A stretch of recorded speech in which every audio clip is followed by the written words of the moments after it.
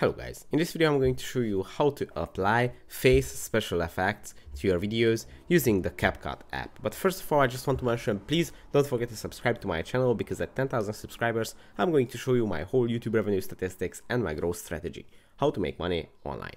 So let's jump into it. First you have to open the CapCut app, then add one of your videos that you would like to apply a special effect to, then go to the effects section, which is in the middle of the screen right here. And at the effects section, you will find these two options, the video effects and the body effects. Now tap on the body effects section, and here go to headwear.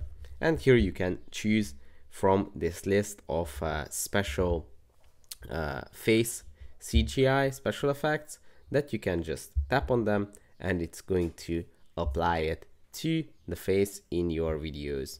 As you can see, it's pretty easy to use. You just choose one of the effects and it applies it very professionally to your face. As you can see, they have quite a nice gallery, so you can spice up your videos with these effects, but they are also coming out with new effects, so the list is growing every single month.